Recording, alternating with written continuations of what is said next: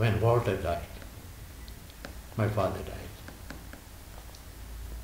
I could turn to him for the most private things.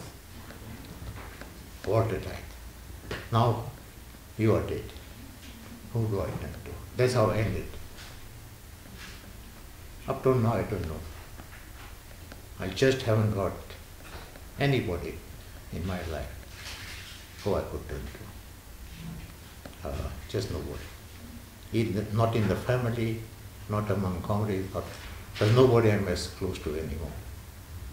I mean, I've got a lot of friends, there are people I respect and love, but not to the extent. It's this closeness that I had, the privilege of growing up under people like Sisulu Mandela, they're not there. And there's just nobody that has taken their place in my life.